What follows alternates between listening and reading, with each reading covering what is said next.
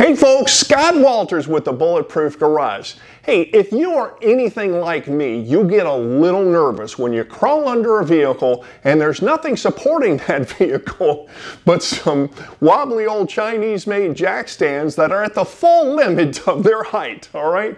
So I've got to stab a transmission in my 68 Le Mans convertible, and I'm going to do something a little bit different, all right? I'm going to use these. This is cribbing or wheel stands, and we're going to make 4 of them here and put them into use. So let's get started. Okay, folks, one thing I've got to mention. Look, I'm not a structural engineer. I'm not any sort of engineer. I just know that I've seen a lot of folks building and using these, all right? But I don't know what the safety parameters or limitations are, so please proceed with caution and at your own risk. So let's get going. Now, as far as supplies go, you need 2 things. You need some 2x4s, all right? You need 15 2x4s, 8 foot long, and I recommend you get the top quality, usually the #1 grade or something similar. They're straighter, but more importantly, they won't have any large knots that affect the structural integrity of the 2x4. In addition to the lumber, you're going to need something to secure it with. I prefer screws. You can use nails as well, of course. And my go-to is going to be a #9 or a #10 construction screw. You can use interior grade or exterior grade. This stuff is going to live inside, so I use interior grade, and these are 2.5 inches long. You're going to need about 5 pounds of those. And I prefer the ones with the Torx heads. All right, as far as tools, first and foremost, some safety gear, right? Wear some gloves, hearing protection, and eye protection. Next up, you need something to measure and mark the 2x4s with, all right? So you're going to need a measuring tape, a pencil, and I like to use a speed square. Speed square isn't required, but it's a good piece of gear. All right, for cutting the 2x4s, I prefer to use a circular saw. You can also use a reciprocating saw. You can use a handsaw, whatever floats your boat. All right, then you need something to drive the screws with or drive the nails with. I've got a battery-powered drill, and I've got the appropriate Torx bit for it. The Torx bits generally come with the containers of screws. All right, next up is you're going to mark the 2x4s every 16 inches.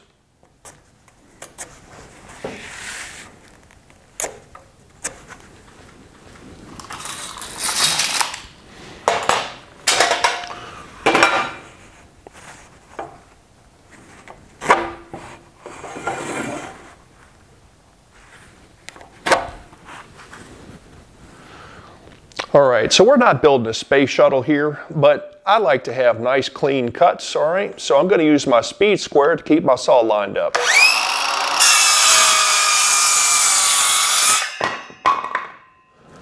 And you'll get 6 of these out of one 8-foot 2x4. Now you're going to need to cut 14 of your 2x4s into 16-inch lengths, all right? The leftovers you're going to want to make 4-inch blocks out of, and you're going to need a total of 10 4-inch blocks per cribbing. So a total of 40 if you're doing 4 cribbings.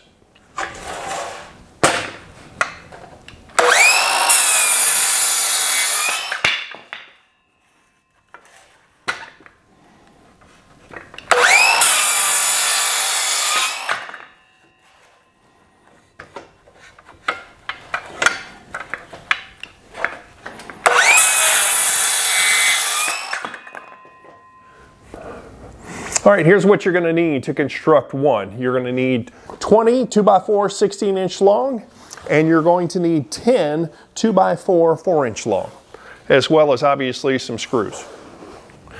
All right, and from here you just lay things out like so.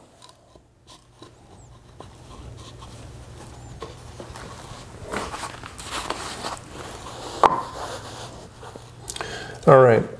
You don't need any special tools here. You just need to get it squared up. Just eyeball it and you're fine.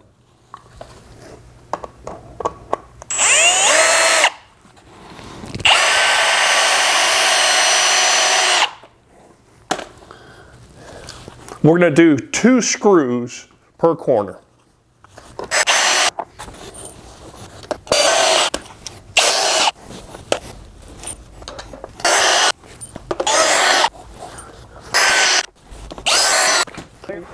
All right, from there get 2 blocks, and you're just going to center them underneath here.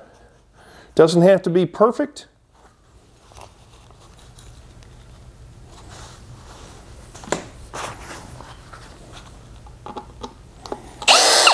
And 1 screw is fine here.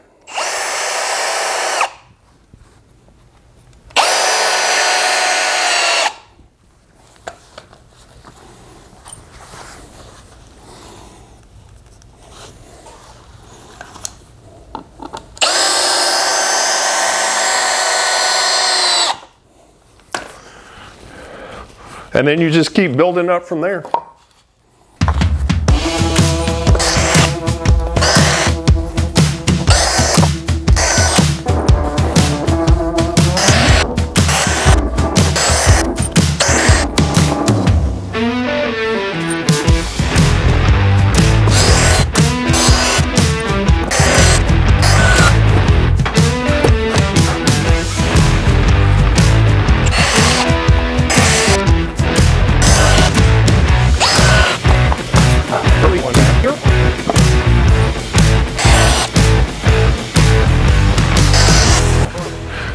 Now you see where the wood blocks go, the 4-inch blocks, they go here and they go here on the other side, but we're not putting them here or here, and you'll see why in a little bit.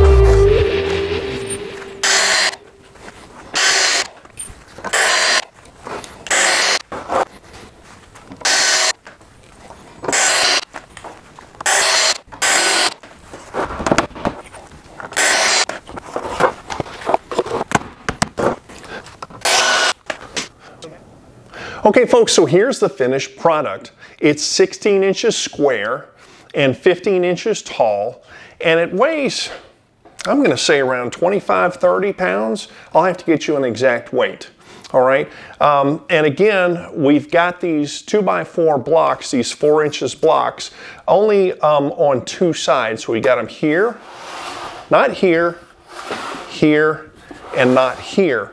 That's because this is where the tire is going to be sitting, all right? The tire is going to sit like so, and these blocks will help distribute the weight down to the ground. So if we didn't have these blocks, the weight of the tire sitting right here is going to load the corners more than it's going to load the ground, okay? So again, the intent of the blocks is if you've got the tire facing in this direction, all right, it helps distribute the load to the ground.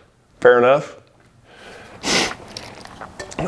Okay, now I think you can see what the issue is, right? So the frame rail on the Le Mans is about 8 inches off the ground, all right? So this point right here is 26 inches off the ground.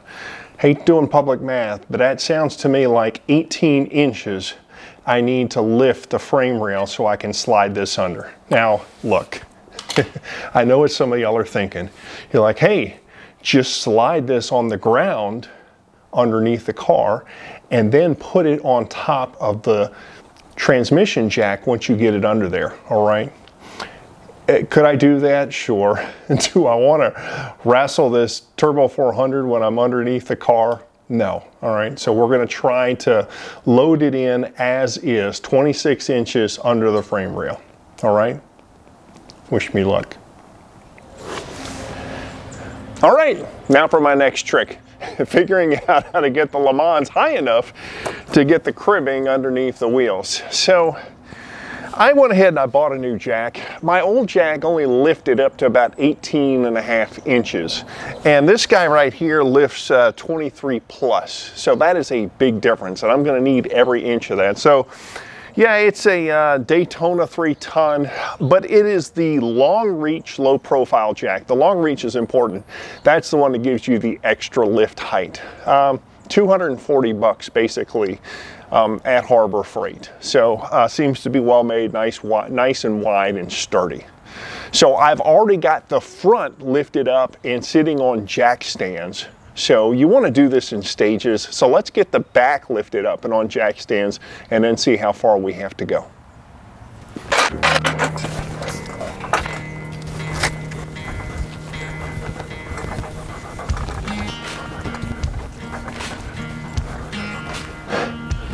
We may not have to put it on jack stands. We might just be able to put it on the cribbing. I'm really close right now, and I still got a little bit left to go. Yeah, we're going with the cribbing right now.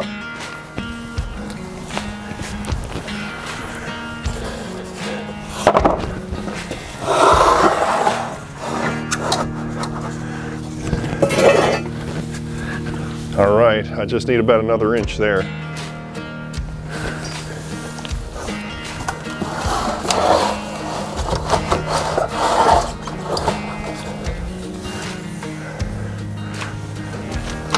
All right, we've got one.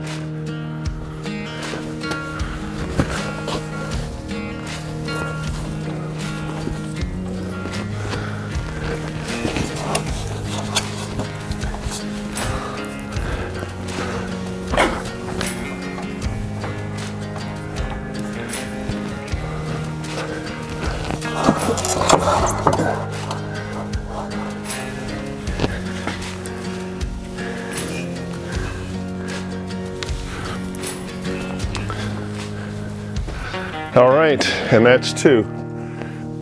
Letting it down nice and slow.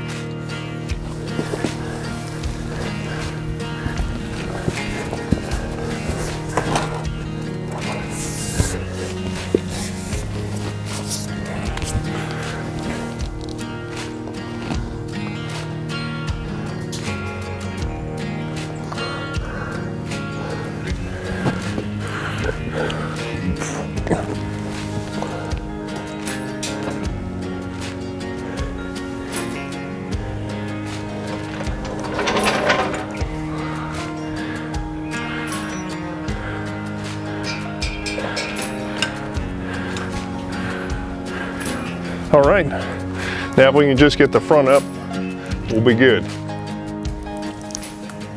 All right, this is going to be more difficult here, and we're not going to be able to make it with just the jack on the cross member, because remember, with independent front suspension, the front wheels are going to droop. In the back, obviously, we were lifting on the differential. So we'll get it up higher and then figure out how much more we got to go.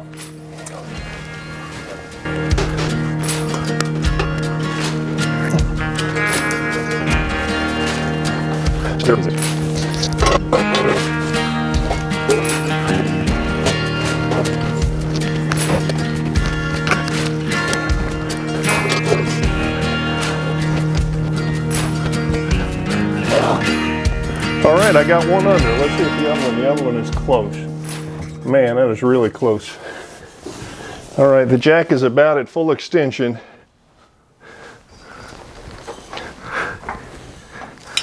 And I think that's it right there. So the jack is currently at full extension. I've got about, I don't know, good 2 inches of clearance over there, and I'm lacking a little clearance right here. So Man, I'm gonna have to get a little creative.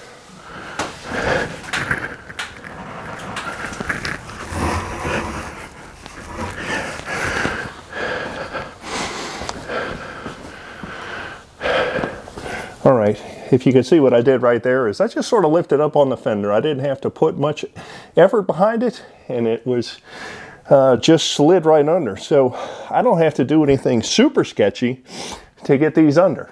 All right, so that's good news. I'm going to go ahead and let it down and see how she's sitting. Let me just tap this under just a little bit. All right, and that's centered pretty much. Yeah. Another tap. Make sure the other one's centered. All right, coming down.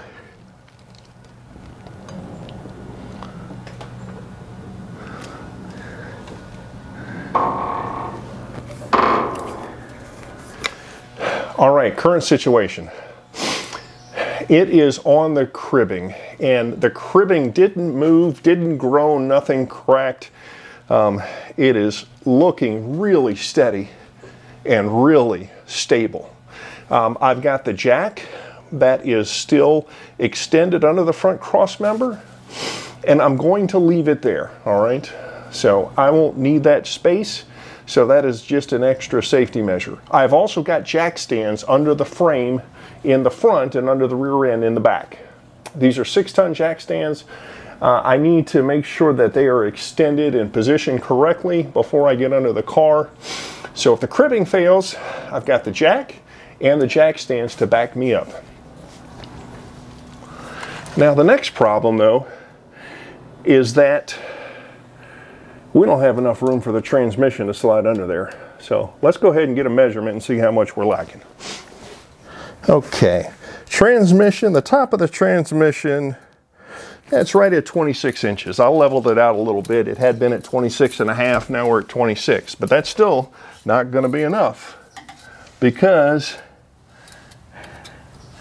I've only got 23 inches under the frame rail. So let's see how we can manage that. Yeah, I don't know any way to manage that without maybe taking the wheel off and moving the cribbing and then sliding it under here, but I don't want to do that. So what I'll probably do is just go ahead and take the transmission off the jack and slide the transmission under the car first and then the jack, and then put the transmission back on the jack under the car, which is not what I wanted to do, but it's doable. All right, so I'm going to call this an unmitigated success, and yeah, glad we were able to do this without breaking anything else, without hurting anything or anybody. So something we didn't have to deal with is not being able to get the jack high enough. I was concerned about that, so I bought something called a jack saddle extension. You can buy jacks that already have like metal extensions built into the saddle. This is something I bought from that Jungle site, and it is a 5.5-inch jack saddle extender. So it's really made for a jack with a circular saddle. Mine has sort of a square saddle, but this would have fit on the saddle. The problem with it, it is really slick. And man, I was worried about using this because it seems like the jack would have slid off of it. I'll also note that the jack manufacturer says in the instructions, don't put anything on the saddle except for whatever you're lifting. In other words, don't put this on the saddle. Don't put a 4x4 block on the saddle. Which brings me to my next point. You know, I've done it in the past. I know that's what a lot of y'all out there do. You know, put a block of wood on the saddle and lift from there. Luckily, we didn't have to go there on this occasion, but if you're going to do that, folks, I don't recommend it, but please be careful. Okay, folks, before I sign off, I've got to give a shout out to the folks at the Garage Journal site at garagejournal.com and at Jalopy Journal, or the Ham, for their input on how to use cribbing safely and effectively. Now, I have 3 requests for y'all, all right? Pretty simple. First, please hit the thumbs up button or the like button down below. Doesn't cost you a penny and it helps out the channel. 2, poke around on the channel a little bit. I've got several dozen videos up right now, and I guarantee that you will find something else that you like. And 3, and most importantly, post up a comment, all right? I want to hear how you would have done it. I want to also hear if I did anything incorrectly or if I did anything unsafe, all right? So this is really important, so please post up those comments, all right? I read each and every one of them, and I really value the time that you take to post something up. Okay, folks, that's it. Signing off. We'll see you next time on the Bulletproof Garage.